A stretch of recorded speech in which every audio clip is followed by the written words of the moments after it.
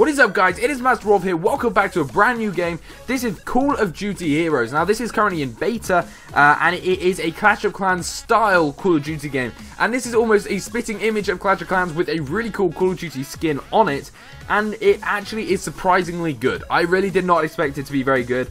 Like many games that have tried to copy the big Clash of Clans, the Call of Duty one has done an alright job and it is enjoyable to play. So I'm going to run it over for you today. If you want to see more of this, make sure you comment down below saying more, and we can carry on the series, and it could be a really big and really fun game to play. Now, we start off with our base. This is our base that we can design to defend against attacks and whatever. And it starts off pretty plain. You have trees around which you can chop down. You have a communication center, which is very much like the Clan Wars building that you have to rebuild. Once you rebuild that, you can actually start creating up a team. It's actually called an alliance. And once you create an alliance, you can have people send you troops. You can send them troops. I mean, you know where this is from, but I mean, it's pretty cool anyway. So this is my base at the moment. It's pretty standard. I am a command center level 2, which is level 2, one off the bottom, and we have a few things here. So this is our oil depot, which basically stores our oil, and this is our gold depot, which stores our gold. Now, for each of these at command center, is it command center? Yeah, I'm gonna have to get used to saying this. At command center 2, you can have 3 oil pumps, and you can have also 3 gold miners. So you basically get 3 things to collect gold, and then they store in this. And this has a capacity of 100,000 at the moment, but obviously that can be upgraded to get more. Now, as far as this back bit goes here, this is where our troops stay. This is the deployment yard, and you can see them like waddling around there. And this is the training compound where we train up our troops. I'll dive into that a little bit deeper in a minute. I have got here a barrier. This is only a level 1 barrier. And as you can see, it is guarding the comm center, because when somebody comes and attacks you, if they complete and destroy the comm center, they get 1 star. If they complete 50%, they get 2 stars. And if they complete 100%, they get 3 stars. So that is defended by 2 machine guns, 2 sentry guns, which basically cover the whole base, and also 1 SAM turret. Now, the SAM turret is for air troops only and won't affect ground troops. I've also got a few bouncing Bettys here. So if anybody tries to attack from the front, hopefully they're going to be wiped out by these bouncing Bettys. As you can see, we've got some people strolling around the base. I have no idea what they're doing, but they kind of stroll around the base. Anyway, so let's dive into this. This is the training compound. This is the training camp, and this is where you can train your troops. At the moment, as I'm only a level, what level actually am I overall? Let me have a quick look. I'm a level 6. I'm a lieutenant corporal level 6, and I can at the moment bring 2 troops to the army. One is a level 1 assault, which attacks ground and air, and it doesn't have any primary target. And the other is a juggernaut, which likes to attack turrets and only does ground. But these are a little bit more expensive, take a little bit more time, and also hold 2 spaces in the training compound. So we've got a army built at the moment. Let's jump out into a game. I've actually got 2 builders as well, but the builders are pretty damn cool on this. Once we get enough, I'll see if I can build something up. Can I upgrade this yet? No, I don't. I need a little bit of gold. So let's go out and get a little bit of gold and see if we can win. Now, we can either find a match on the multiplayer or play through the single player campaign, but I want to run through the single campaign with you guys separately, so we're going to go find a match on the multiplayer. Now, there's not many people on the multiplayer, by the way, at the moment, guys, and as you can see, no matches have been found. It's very, very small at the moment. We'll give it 2 more tries. No matches. Let's see one more time. And there we go. Okay, we've got a base. So this guy here has, this is actually quite hard for me. You see this in the center here? This is a funny thing. I can't quite remember what it does, but it's pretty powerful, and I want to destroy that first. Now, one thing I didn't mention is you actually get a thing called heroes, and I have Captain Price at the moment. And what a hero does is actually pretty cool. He is like a boss. He is really, really strong and really powerful. So I'm going to spawn a few of these down. I'm actually going to spawn my hero up. And what you get to do with a hero is this special ability. Now, I actually have Chopper Gunner, and you can see this pulls in a Chopper Gunner, and I can actually shoot down certain things. So I'm going to try and take that down. I'm also going to try. There we go. We've taken the machine gun down as well. So we've taken down pretty much all his defenses, and now we can roll in and start destroying his base. That worked out really, really well. That Chopper Gunner really saved us. Now, we've got 3 minutes left to destroy everything. So what I'm going to do is I'm going to spawn people kind of around the edges. just to hurry it along and start taking everything down. Otherwise, we're going to run out of time. So there we go. We're starting to pull those down. So as I said, you get a hero, which are really handy. The heroes can help out a lot, and you can obviously spawn in a certain area of the base. You can see this red box. I can't spawn in the red box. I have to spawn outside the red box. Now, with the heroes, you can use that chopper gun as many times as you want. But as you can see on the right, it now costs 43... I can't remember what they're called. I'm going to say energy points for now, but 43 of them. And the way to collect these energy points is by taking out the base, etc. But it starts off costing about 18 energy points or something like that. So it's pretty cheap to start off with, but gets up quite expensive. So as my guys go in and defend it, destroy this, you can see if I zoom all the way out, the sound actually goes, and it goes really muffled, really quiet. But as I zoom in, it goes loud again, which is quite cool. Nice little unique touch. But let's take this down. So we've got 70% damage complete. We're about to take out his command center, which is going to be really cool. If we win this, we actually get 10 stars. Sorry, 10 stars, 16 stars. If we lose 6. So it's not too bad. But there actually isn't much loot available now. I don't know if I've taken all his loot, but there wasn't loads available in the first place. So, come on guys, let's take this down. This is actually going to be quite close to not taking this down. As you can see, it's actually pretty close. Should I spawn? I'm not going to spawn in my other Juggernaut. We're just going to let this one. There you go. Everybody's converging, and that is that over. Victory! We have won our first victory on here in a video.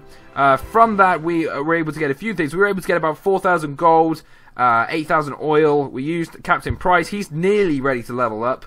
And a really cool thing is we can actually leave our messages. So if I go on here, I can leave a message, and I'm going to put watch this raid on www.youtube.com/themasterof, and he can go see the raid there. So thanks for being here. We were able to raid him, and he's going to get that message next time he logs on to find his base has been destroyed, and he's had a message. You could really taunt people. You could really abuse that and be quite rude, but I suggest not doing that. Anyway, let's get these oil, get this oil back. So hopefully now we should have enough to train. Can we upgrade our training compound now? Yes, we can, sir. And out comes the builder. Yeah, they are actually called builders. As you can see, they're pretty cool and they're pretty big beasts. Now we can actually move everything around, as you saw there. You can pick stuff up and design your base however you want. This is how I've gone to start off with. It's a pretty simple standard base, but I'm hoping it to be pretty good. Now you can actually hurry stuff along with the green stuff in the top right there. I believe that is called Celerus or something. I can't quite remember. Speed up process. So we finished it. It will cost us 32. Let's have a look at what this is called. So you can buy this as well. It is called Celerium. Celerium. Never heard of it, but Celerium. And as you can see, you can pay more and more and more, or less and less and less. And obviously you can buy more if you want to. Anyway, let's go in here. We've unlocked a brand new character, guys. This is the Sniper, level 1. He goes for resources, and he's quite expensive. He takes a long time as well, so he's kind of the expensive guy. So what I'm going to do is I'm going to pull out 4 Juggernauts, because the Juggernauts go for the machine guns. I'm going to spawn I'm going to spawn two of them. 2 snipers, and then the rest are just going to be general soldiers. Let's just instantly finish those and go back out to battle. So as you can see, you can kind of slowly upgrade your stuff. There's loads of stuff you can buy and unlock, as you can see here, to make your game even better, and etc, etc. But you can also do heroes. Now as you can see here, once you finish North Europe, you unlock new people, and there are new characters coming really soon. You can actually put in your suggestions right now on CallOfDuty.com and suggest some cool characters from the Call of Duty games to bring into this. As you can see here, I've actually requested Makarov to come in and be like a hero, but also a bad hero. So anyway, let's go out and have one more attack. Now we're going to go find another match. We're going to try and take out one more person rather than try and take out a standard base. Alright, let's have a look at this. Wow, okay. This guy's got 3 machine guns and 1 SAM turret. That shouldn't be too bad. We should be able to take this one out. Oh no, damn it. I searched for next. I did not mean to do that. And now we can't find anybody. I did not mean to do that. Getting used to these games is actually really confusing. Right, let's see if we can find one. We'll give it a couple more goes. If we can't, we'll just have to go for a normal non-player base. The actual non-player bases, the computer bases, are really hard at the moment. I'm not even going to lie, they are crazy hard.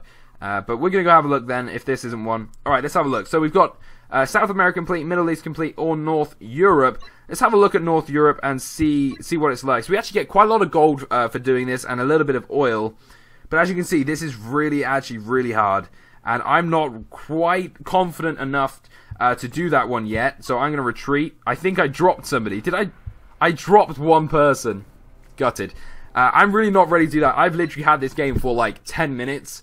So let's go back and have a look at another base. Let's go for a little bit of an easier base. We're going to train up one rifleman. And we're going to go out and attack. Let's go to South America.